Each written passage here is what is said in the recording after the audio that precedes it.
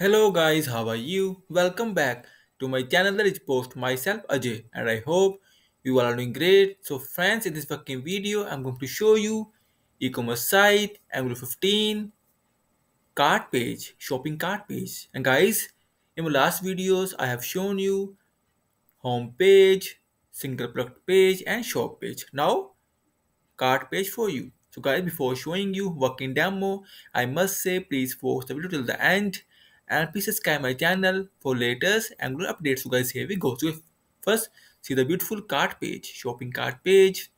See, works well. Here is edit cart items with quantities. We can change the quantity as well and remove the item as well. Here is the cart details, apply coupon, total pricing and other things.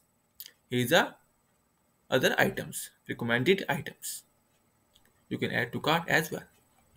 And like always, I will say it is fully responsive as well.